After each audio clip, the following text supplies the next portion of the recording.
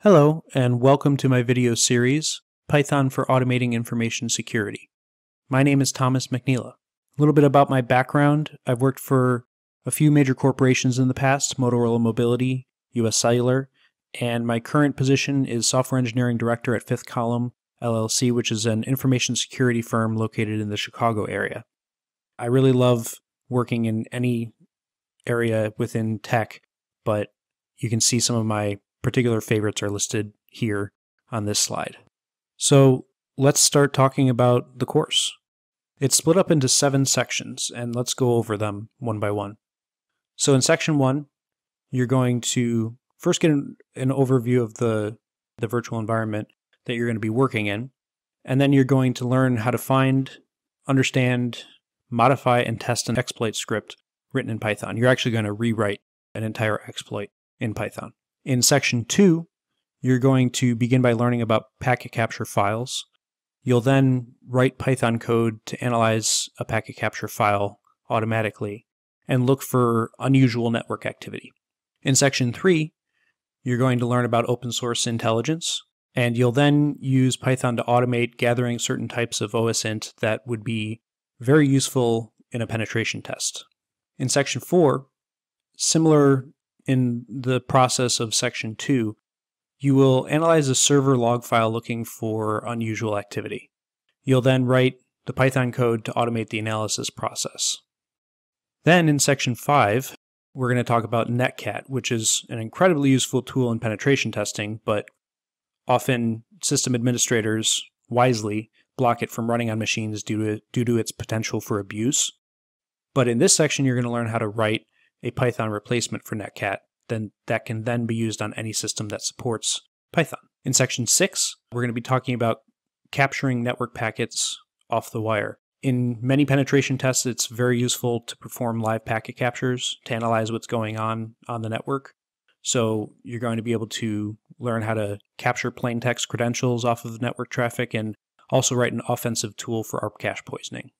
And then finally, section 7, now that you've learned all those practical examples, it'll be time to write your own penetration testing tool.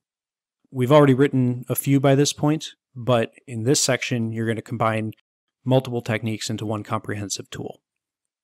Some of the prerequisites. First off, I would recommend Python experience. You could potentially take this without Python experience, but I'm not going to be explaining Python basics throughout it, so you might want to at least brush up a little bit on some of your basic Python before starting this course. It's going to be very important that you want to break things, because some of the modules in this course are focused around penetration testing and automating that, and you have to want to break security if you're going to do penetration testing. We're going to have Oracle VirtualBox installed on your machine. You're going to download Kali Linux. That's going to be your testing machine that you're going to launch your exploits from. You're going to download Metasploitable 2, which we can run tests against.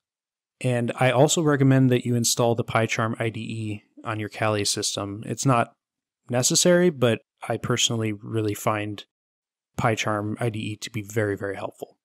Some of my course goals here for you. I want to encourage you to learn how to design modular, flexible, reusable code for whatever you're doing.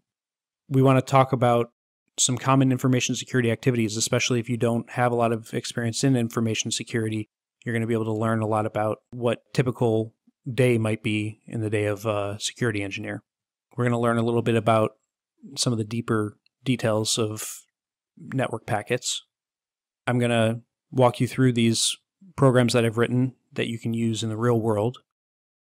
Most importantly, I want to inspire you to write your own programs, especially for information security, if that's what you aspire to do or you currently do.